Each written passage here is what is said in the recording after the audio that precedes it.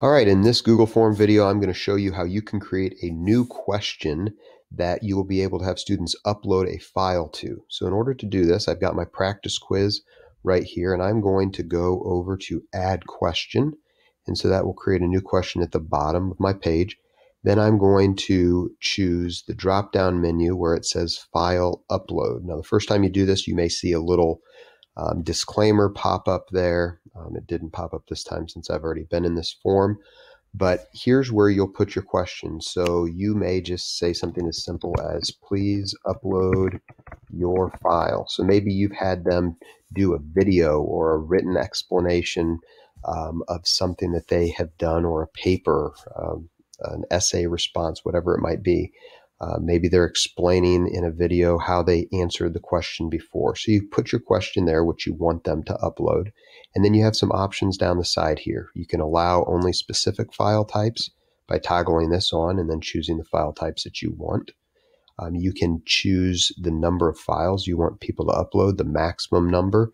So right now it's set at 1, but you could go even to 5 or 10.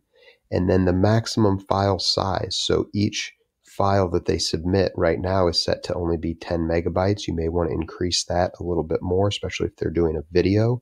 You may want to give them 100 megabytes or even a gig.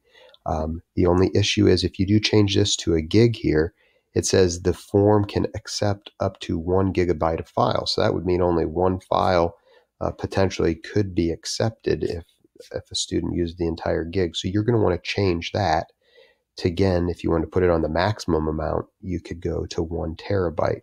But whatever you set this at, I'll set it at 100 gigs here. This is just in the settings menu, but as soon as I clicked right here to change that, it brought up the settings menu, which is up there.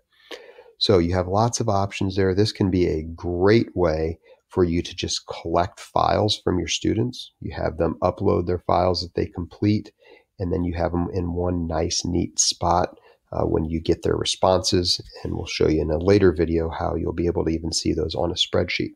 So hopefully this helps you understand how you can create a new question and a file upload for your students to submit their videos or other work that they have in a different file.